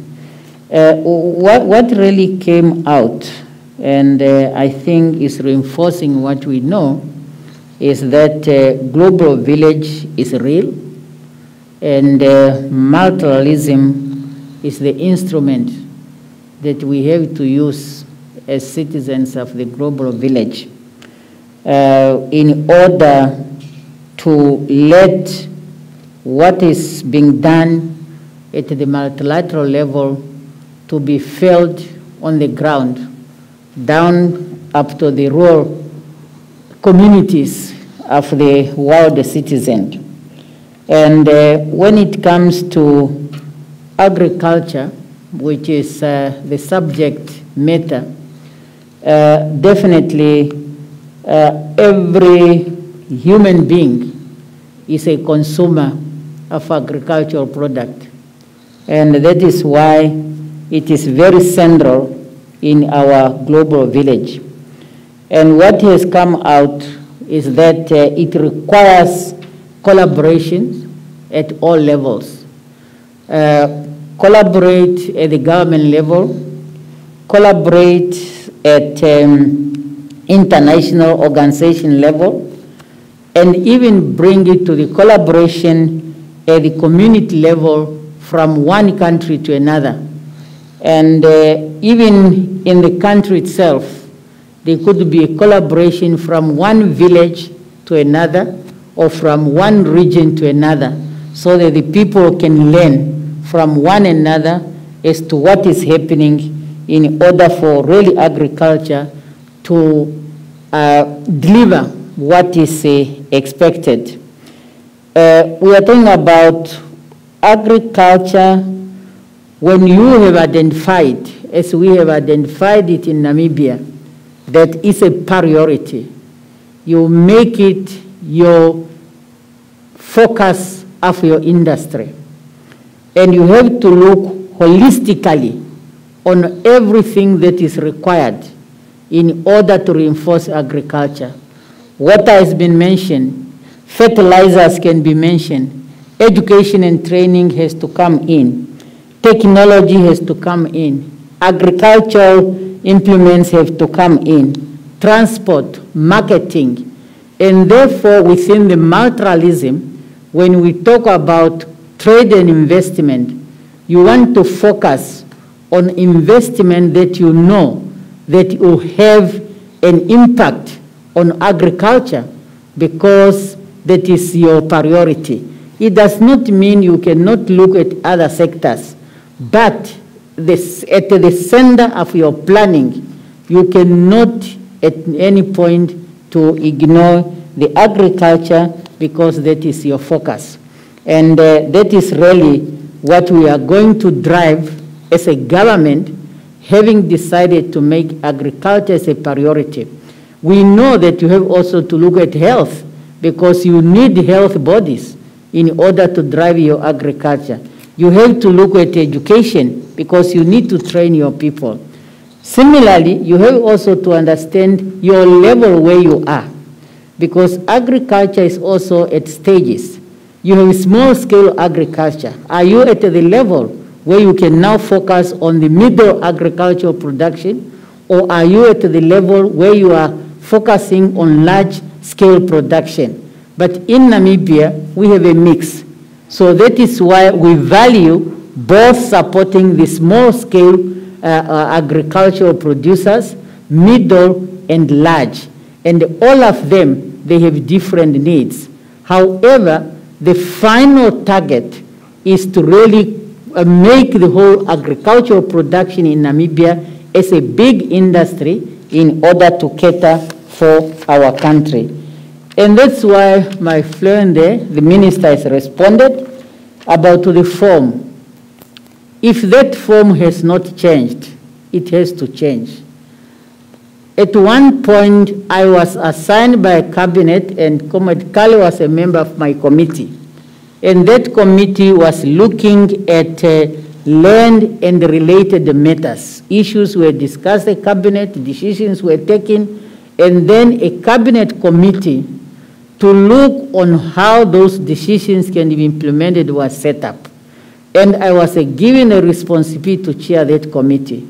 So the issue of resettlement, focusing on livestock, was discussed, and it was decided that we now have to diversify the resettlement program. So therefore, if we have not changed the form, it should change. As the minister said, we are not looking to that a decision is taken, that it has to change. And when we are resettling, you are going to see, is this land good for livestock? Is this land good for mix? Is this land is for crop production? Is this one is for tourism? Anything that you can use on land, we are going to look at it so that we can resettle people appropriately in order for those resettled farms to be productive. So that's already a decision. It just needs to be implemented. So this is really how we see it. And I still say I'm very grateful for the multilateralism bodies and the bilaterals who are involved in agricultural related activities. It could be maybe you have some who want to invest on fertilizers or looking into tractors or whatever we need. These are the things we look at. And these are the things that I would want to be getting my reports and see what is really happening on the ground. I agree rhetoric has been too long. And people of Namibia, people of Africa, they can no longer wait. I think with the COVID, nothing comes without advantage and disadvantage. The disadvantage is where it has put us. But the advantage is to teach us to do things differently. And I think we have a reason to do that. So that is really how I conclude, and I say you have enriched this discussion, and we must take them forward. And I'm really happy that we all agree that there should be no rhetoric. People are getting tired, and even ourselves who are talking, we need really to have concrete action that can make a difference in the lives of our people. I'm done. Let's give our panelists a round of applause. Thank you. As indicated earlier, my responsibility was only to moderate. I'm now going to call upon our Deputy Minister, Honorable Janali Matundu, to come and give a vote of thanks, which is to be followed by the singing of the AU and national anthem. Thank you.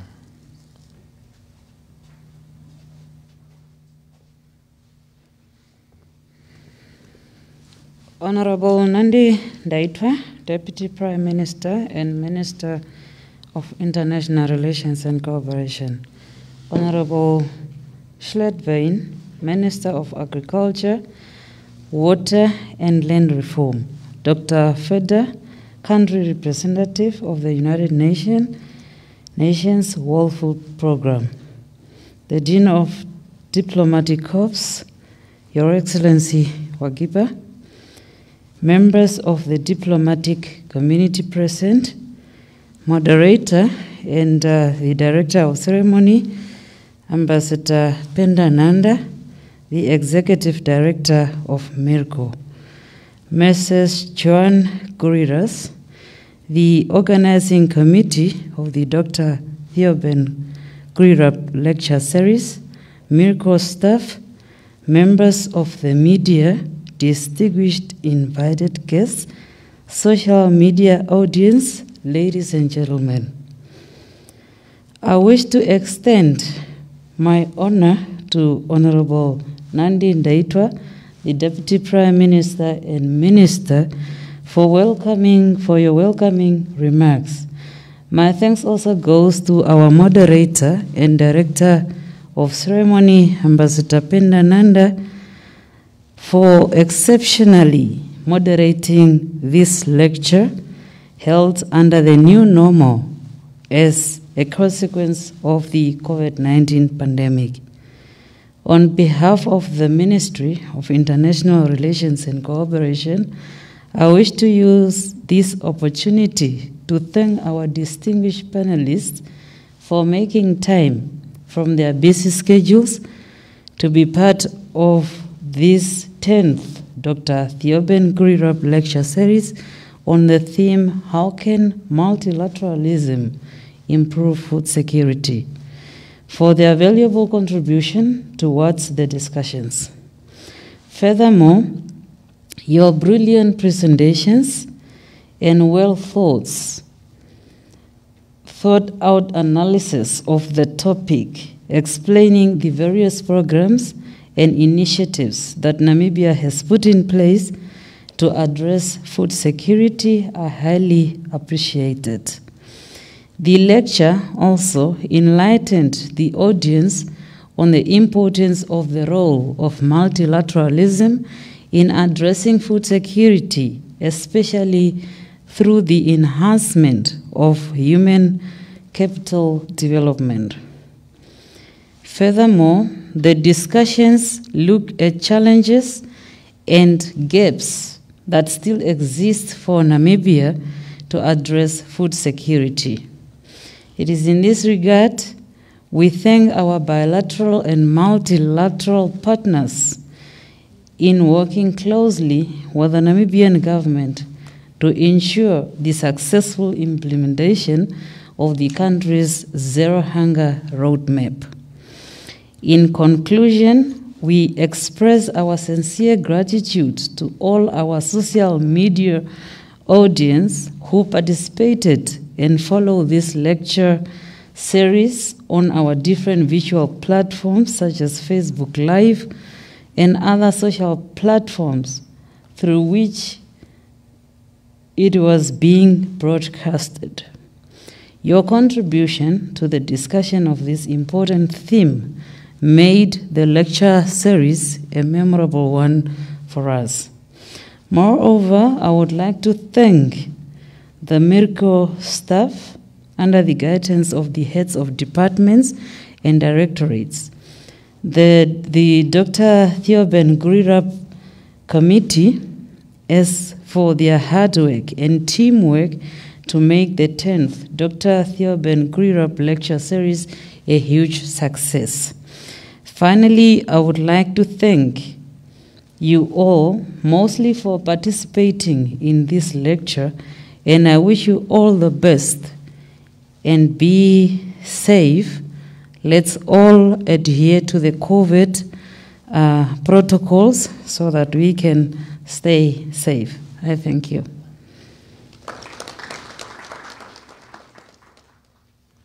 Thank you, Honorable. May we raise for the AU and national anthem. And before that, I would just want to remind everyone, we have questionnaires on the tables to just please complete those questionnaires. They assist us in improving the lecture series. I thank you. Let us all unite and celebrate together. The victories won for our liberation. Let us dedicate ourselves to rise together to defend our liberty and unity. Oh, sons and daughters of Africa, flesh of the sun and flesh of the star, let us make Africa the tree of life.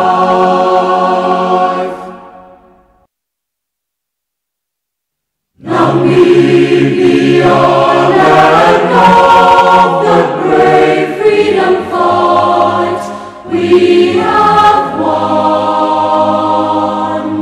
Glory to their bravery, whose blood waters our freedom. we give our love and loyalty, together in unity, contrasting beautiful Namibia, Namibia, our country, beloved land of savannas, over the banner of liberty, Namibia, our country, Namibia, motherland, we love thee. Thank you.